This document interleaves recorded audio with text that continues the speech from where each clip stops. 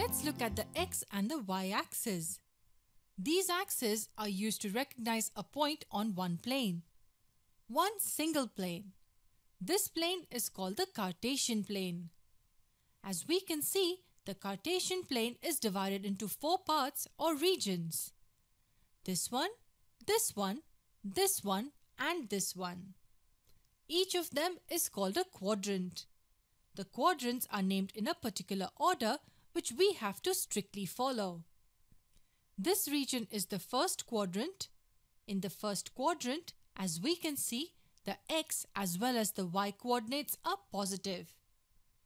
Moving in the anti-clockwise direction, we name this quadrant the second quadrant.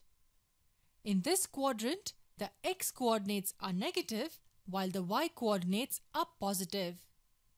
So remember, for the first 2 quadrants, the y coordinates are positive. Moving in the anti-clockwise direction, this is the third quadrant where the x as well as the y values are negative. This region is the fourth quadrant.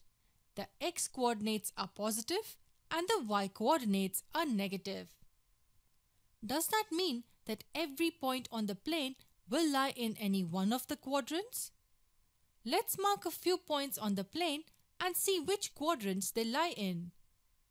Let's assume I mark point A here. This point lies in the second quadrant. So we write A, 2 here. Point A lies in the second quadrant. Let's assume I mark point B here. This point is in the first quadrant. We write B first here. Point C is marked here as it lies in the third quadrant. We write C 3. And this is point D. It is in the fourth quadrant. Now let's look at something interesting. What about this point E? Which quadrant does it lie in? First quadrant or the second one? We say that point E lies on the y-axis. What about point F here?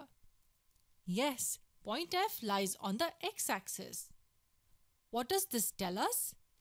It means that each point on a plane lies either on one of the axes or in one of the quadrants.